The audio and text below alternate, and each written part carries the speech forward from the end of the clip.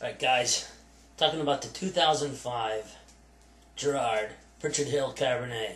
All I can say is, holy crap, this was one good bottle of wine. It did everything perfect. I mean, the juice, deep dark black, purple color, the berries were blackberries, blueberries, black raspberries. It swirled in the glass just wonderfully. And then it hit you in the mouth, full blast coating. I mean, this thing was off the chart great.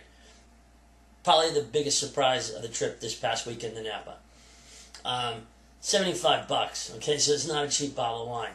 They only made 250 cases of this stuff. So it's not going to be easy to find. But I'd go looking for it. I think you can keep this bottle 5, 10 plus years, maybe longer. It's just the fruit was insane great. The tannin was wonderful. I say go out and find yourself a bottle of this 2005 Girard Pritchard Hill Cab. You're gonna love it.